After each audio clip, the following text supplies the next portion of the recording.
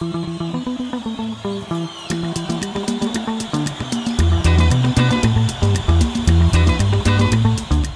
boy, I learned a lot.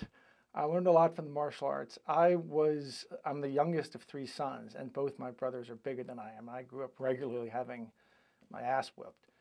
And so the only sports I ever wanted to do were learning to defend myself: wrestling, judo, boxing, jiu-jitsu, karate. Boy, you learn a lot of things. First, and besides all the discipline and techniques and such, you learn that size doesn't matter. It's often there's pressure points, there's vulnerabilities that somebody has that that you have to identify, and you have to identify where your own are and really devote your resources, so to speak, to protecting yourself there.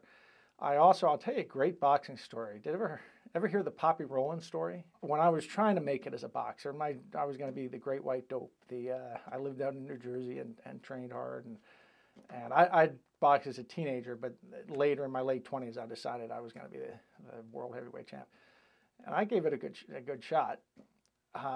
Got beat up a lot, but the whole time I was trying, I was hearing about this guy, this manager, who used to tell me about Poppy Rowlands. And Poppy Rowlands, he's a holy terror, Patrick. Oh gosh, you can never see this guy. He's this guy from Puerto Rico. He's a holy terror. And he had this incredible knockout record and such. I kept hearing about Poppy Rowlands. Well, when I got beat up the last time and decided I'd had enough, there was easier ways to make a living. I was hanging up my gloves. And my coach, this guy, called me Mr. Anton the last day, and he said, "Hey, Poppy Rowlands is fighting in Philadelphia tonight. Let's go see him." I said, "Okay." So we drove down, and we get there, and I'll never forget, the two fighters go in the ring, and they take off their robes, and one's was a miniature Mr. T, arms like cannonballs, just tough guy. And this other guy was sort of this skinny, light-skinned fellow, bit of a gut, just clearly not in shape or anything. And this other guy, it just looked like he was going to kill him. And I said, "My God, you're right, he does look like a killer." And Mr. Anton said, "That's not Poppy Rowlands, that's Poppy Rowlands." I said, "Come on, that's this guy, that's this holy, oh my God, Patrick, he's a holy terror, wait till he's a holy terror." I'm like, yeah, right. Well, the fight lasted about 2 minutes, and Poppy Rowlands just destroyed this other guy.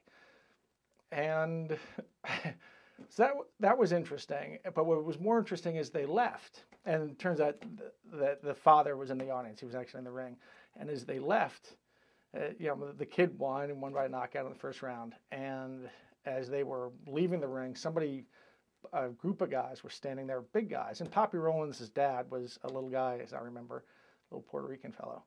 And as somebody said something like, "Your son's a bum," and this guy, without even hesitating, without confronting, just grabbed a chair and smashed it at the guy. I just turned into this rumble. And I got a good idea of what had made Poppy Rowlands as tough as he was. So anyway, I stick that. There are times when my pop has been a little hard on me too, and I think of Poppy Rowlands as his dad, and I know what made Poppy Rowlands was tough, but I also know what made him that tough.